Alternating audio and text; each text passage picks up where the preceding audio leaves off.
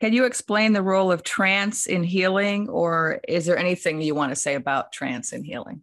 Yeah, the trance. Wow.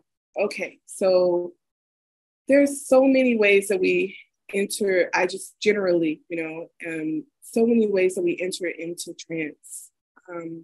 We can enter into altered states. Like I was preferencing before, I entered into altered states through, quote unquote, mental health experiences.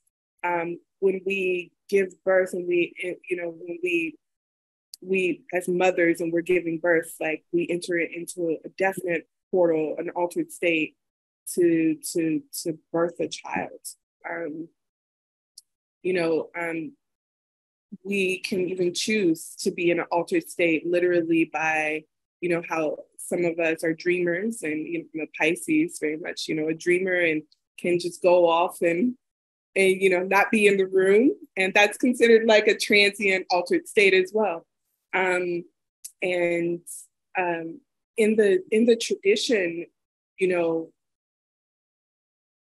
it is a part of being a medium and relating with the ancestors is getting out of our minds, getting out of the ego, and allowing this deep heart connection to our inner knowing and to our spirit and to our ancestral guardians of light to show up, right?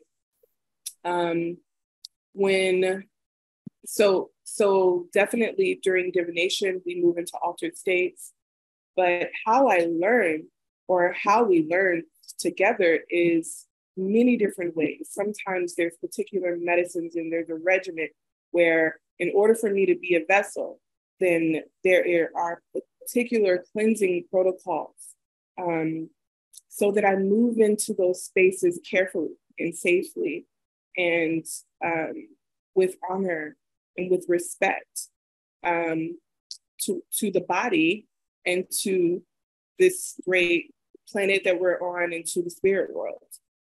So there's a lot of sacred medicines that are involved in helping us to cleanse and purify and to be a vessel to move into those spaces well. And we also use dance as a way of entering into trance, which is, across many traditions. And so the dance is called Gita. And it's specific ancestral movements that our ancestors practice, specific steps and dances, specific set of drum beats that will call in a water energy or energy of the fire. So the drum patterns are important in helping to induce a trance space. The song, the resonance of a song towards your spirit. There are many songs sung during initiations and rites of passage. And there were some that immediately just switched something on and connected my DNA, like my memory. I could feel the light turn on inside of me where I was automatically gracefully taken into this altered space. So the dance, the cleansing is so important.